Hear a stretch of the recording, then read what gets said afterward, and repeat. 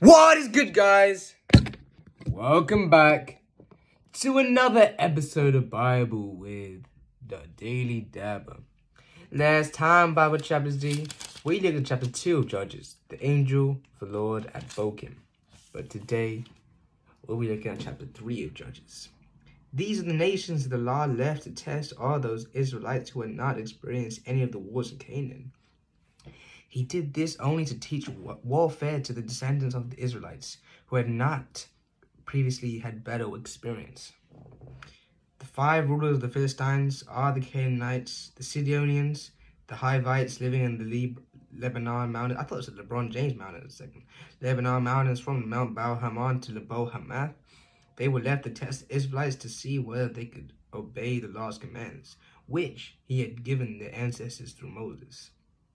The Israelites lived among the Canaanites, Hittites, Amorites, Perizzites, Hivites, and Jebusites. They took their daughters in marriage and gave their own daughters to their sons and served their gods. Othniel, the Israelites did evil in the eyes of the Lord. They forgot the Lord their God and served the Baals and the Asherahs. The anger of the Lord burned against Israel, so that he sold them into the hands of the Cushan, Rishathaim, king of Aram Naharaim, to whom the Israelites were subject for 8 years. But when they cried out to the Lord, he raised them up for them a deliverer, Othniel, son of Kenaz, Caleb's younger brother, who saved them. The Spirit of the Lord came on him, so that he became Israel's judge and went to war. The Lord gave Cushan-Rishathaim, king of Aram, into the hands of Othniel, who overpowered him. So the land had peace for 40 years until Othniel, son of Kenaz, died. Ehud. Again, the Israelites did evil in the eyes of the Lord. And because they did this evil, the Lord gave Eglon, king of Moab, power over Israel. Getting the Amorites and Amalekites to join him, Eglon came and attacked Israel, and they took possession of the city of the palms. The Israelites were subject to Eglon, king of Moab, for 18 years. Again, the Israelites cried out to the Lord, and he gave them a deliverer, Ehud, a left-handed man, the son of Gera, the Benjaminite. The Israelites sent him with a tribute to Eglon, king of Moab. Now Ehud had made a double-edged sword about a cubit long, which he strapped to his right thigh under his clothing. He presented the tribute to Eglon, king of Moab, who was a very fat man. After Ehud had presented the tribute, he sent on their way those who had carried it. But on reaching the stone images near Gilgal, he himself went back to Eglon and said, "Your Majesty, I have a secret message for you." The king said to his attendants, "Leave us!" And they left.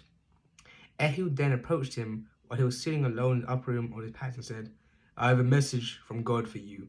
As the king rose from his seat, Ehud reached with his left hand, drew the sword from his right thigh, and plunged it into the king's fat belly. Even the handle sank in. Even the handle sank in after the blade and his bowels discharged. Ehud did not pull the sword out, and the fat closed in over it. Why you gonna do my day like that, bro? Then Ehud went out to the porch. He shut the doors of the upper room behind him and locked them. After he had gone, the servants came in and found the doors of the upper room locked. They said, "He must be relieving himself in the inner room of the palace."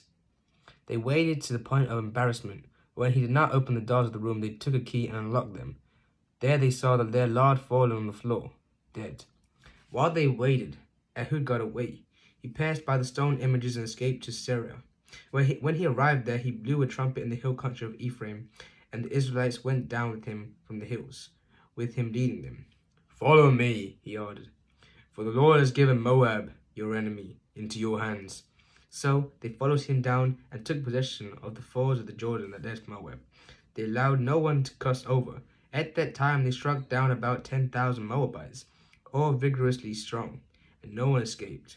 That day Moab was made subject to Israel, and the land had peace for 80 years. Shamgar. After Ehud came Shamgar, son of Anath, who struck down 600 Philistines with an ox goad. He too saved Israel. Well, guys, thank you all for listening. It's been a pleasure. I am the Daily Dabber, and this is